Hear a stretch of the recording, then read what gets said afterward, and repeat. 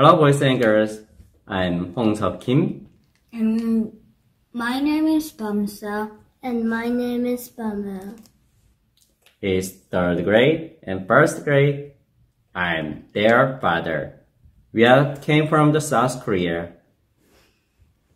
Today introduce Korean tale. The tale about the tiger and sun. The title is Tiny Feet Between the Mountain. Written and illustrated by Hanna Cha. Let's begin. Once upon a time, in a large village between two tall mountains, there was a small child. Her name was Sun, which means tiny person. When others took 2 steps, she needed to take 4. 1 handful for others meant 3 armfuls for Sun. But this never stopped her. The people in Soin's village often competed to see who was the strongest and loudest. They even boasted that they were bigger and more furious than the spirit tiger rumored to protect the surrounding mountains and forests. This picture is the Korean traditional sport. There is a rope among the peoples. They pull the rope to their side. If the center of the rope moves to his side, he will be win. Sun would study the other villagers and complete each task in her own way. How can someone so tiny keep up? The villagers would whisper to each other, but still Soin refused to give up. One morning, the villager woke up to find the sky was filled with the thick black smoke and red embers.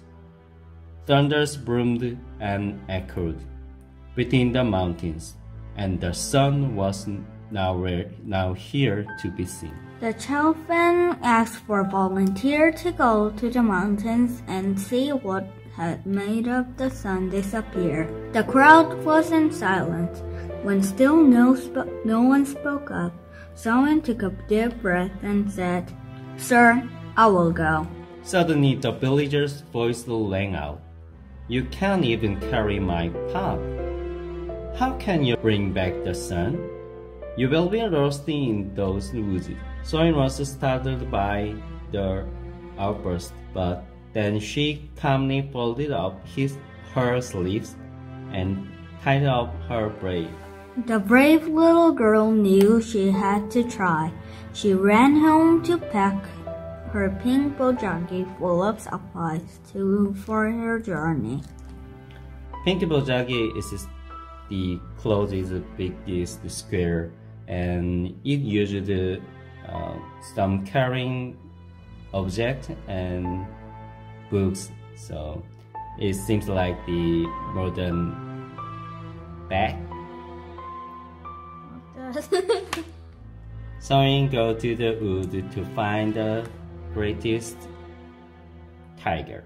Soin knew she was close when reached the part of the forest where smoke was thickest.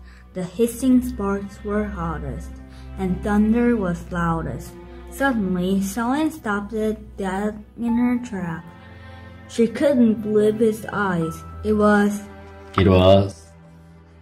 the spirit tiger. Soin took a step back. She had only ever heard the story about the greatest spirit tiger.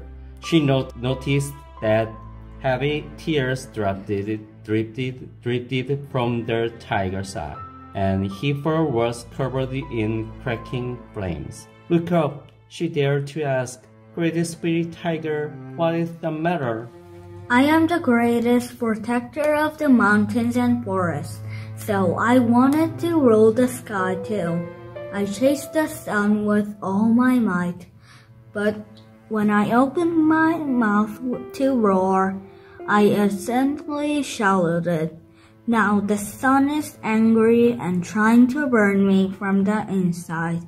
The tiger Let me help you, Soin said. He pulled away. You are a mere tiny child. What can you do? The tiger sounded adorable as the villagers, but certainly he was wrong about her. I can help, she said.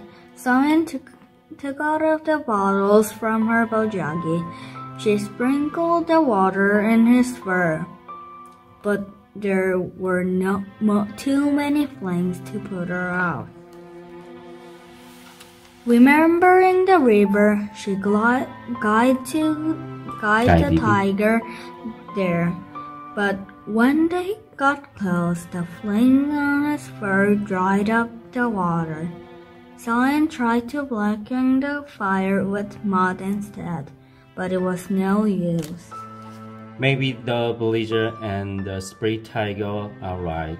Maybe there is nothing that I can do. Soin sighed sadly. I cannot keep up with the flame on the outside. But that Soin got an idea. She'd been so focused on what was happening on the outside that she forgotten about real problem was on the inside. Spirit tiger, please hold still.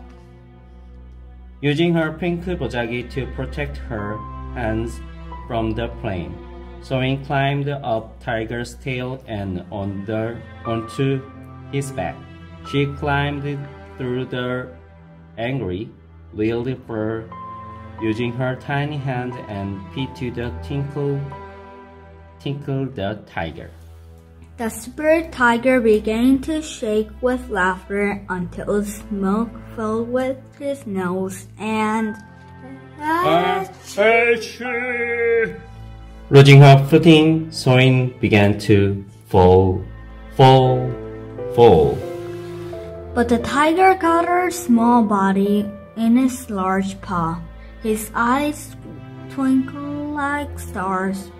He roared like a delight. I can't believe it. You did it. Thank you for your help. Come, let me bring you home.